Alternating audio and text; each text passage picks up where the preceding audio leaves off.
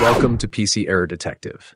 In today's video, we're going to show you how to fix the Isdone.Dll error that can pop up while installing games on Windows. If your game installation keeps failing with this error, don't worry. We've got a couple of easy solutions that can help you get back in the game. Share. Method 1, increase virtual memory 1. Go to Start and type Control Panel, then click on it to open. 2. Once you're inside, make sure View By is set to Category. 3. Now click on System and Security. It should be the first option. 4. Next, select System to see your basic system settings. 5. On the left-hand side, click Allow Remote Access. 6. In the System Properties window, switch to the Advanced tab. 7. Under the Performance section, click the Settings button.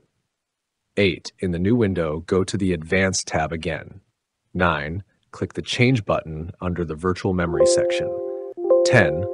Uncheck the box that says Automatically Manage Paging File Size for all drives. 11.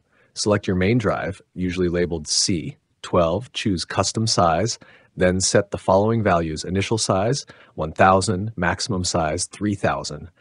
13. Set, then OK to save your changes. 14. Close all the open windows to finish up. Method 2. Clear temp files. 1. Go to Start again and type Run, then open the Run box.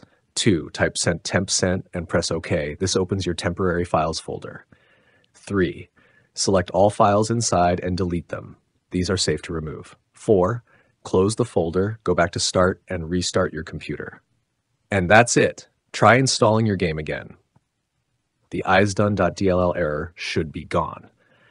If this video helped you out, don't forget to like, subscribe, and hit the bell icon so you never miss a fix from PC Error Detective.